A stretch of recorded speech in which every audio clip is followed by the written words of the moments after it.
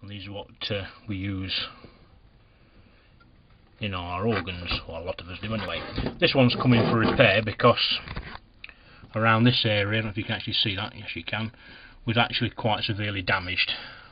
The chip had gone up, and so was the PIC processor, and the optocoupler and voltage regulator and a few other components had been destroyed by someone, not necessarily the owner of the board. I think it was donated to him, but it's now up and running.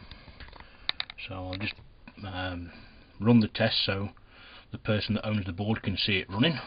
So we'll switch the power on, and we're just going to run this 88 note scale, which is what I programmed with, although it can only do 64 notes.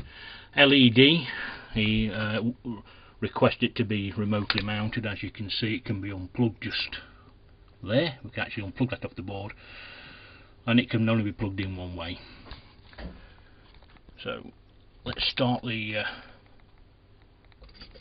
there we go, we'll start it going, and as you can see it's slowly climbing the scale. Maybe I should have switched the lights off on this, but you can see it climbing up the scale. That's each individual port flashing away. Some of the LEDs are bent over, so that's the reason why they don't look brighter on some than others.